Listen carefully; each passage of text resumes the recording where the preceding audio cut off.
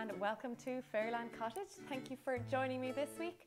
I'm going to show you a few plastic alternatives in personal care. These are very low waste and very minimal and very simple natural ingredients, so I really hope you like them, so let's get started. First thing I'm going to talk about is toothbrush and toothpaste. We use so many toothbrushes in our lifetime. They're always made of plastic and they just end up on landfill. So the alternative to that is a bamboo toothbrush, which obviously you can just put back into the earth when you're finished.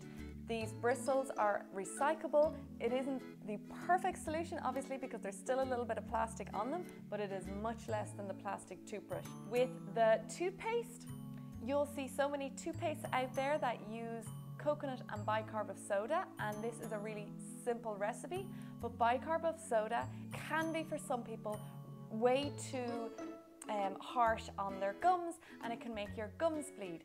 So a much gentler alternative, which is just as effective, is arrowroot powder. It's a 2:1 ratio of arrowroot to coconut oil, and then I just add a few little drops of peppermint oil to give it a little bit of a fresh kind of feeling.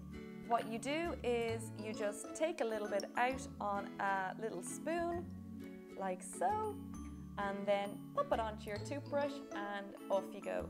I have found this very easy to make, very cheap as well, and once you have a jar, it is going to last you for a long, long time. Next one I'm going to talk about is deodorant. Now, I know I live in Ireland and potatoes are a staple here of our diet.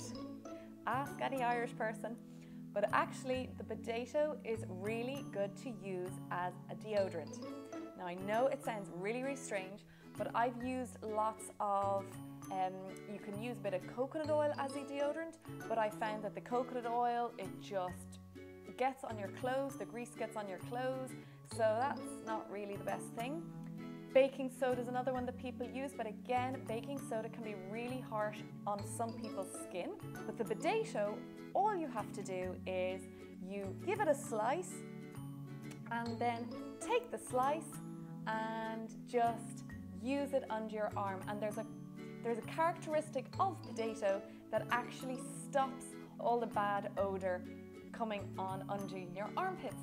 Now, next thing is just pop the potato into a jar and it will stay nice and fresh for the next day. And I promise you, this absolutely works. Next is soap. There's always local craftspeople who will make soap, and you can get really natural ingredients also in soap to keep it gentle on your skin. So soap is a fantastic way of reducing your plastic and keeping things simple, and the soap will usually last me a lot longer than a shower gel would have. Next is moisturiser for your body. Very simple, coconut oil. The best moisturiser in the world. Very little, goes a long way. You buy it in glass containers, very, very simple. And if you want to, you can add another few drops of essential oil if you like a particular smell. Next is face moisturiser. I have not found anything better than rosehip oil. It is really, really good, even if you have very, very sensitive skin. And this has been the one product that I have noticed such a huge difference in the quality of my skin and the texture of my skin. The other thing about rosehip oil is that you only need a tiny amount, so very little goes a really long way. So it will last you a long time and save you again from all the plastic containers, and it is completely naturally natural. All that's in it is rosehip oil, there is nothing else. Some people do use coconut oil as a moisturiser for their face. I find it oily sometimes and bring you out in spots. Rosehip oil is not oily at all. It soaks into your skin really, really easily, and I think you'll really, really like it. Next is makeup remover. Now, this is evening primrose oil. The reason why I use evening primrose oil for taking off makeup, again, you could just use some olive oil, which you can get from your kitchen.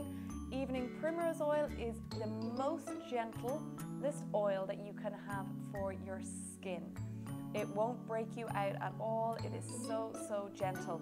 Again, you can buy it in bulk in these nice glass bottles, and you just put it all over your face with your fingers, and then you can take it off with just a warm, damp cloth.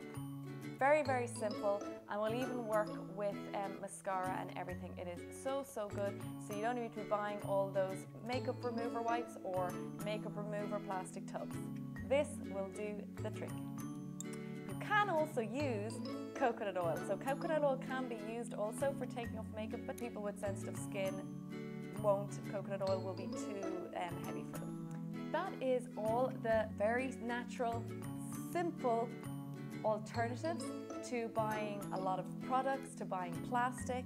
You can do a lot of them, you make them yourself, so it's very, very low waste and also kind to the environment. That's it for this week. I really hope you enjoyed this type of video. Subscribe if you want to see more simple living and healthy recipes. Give it a thumbs up if you like this video, it really helps me a lot. And I will see you next week for another video. Bye for now.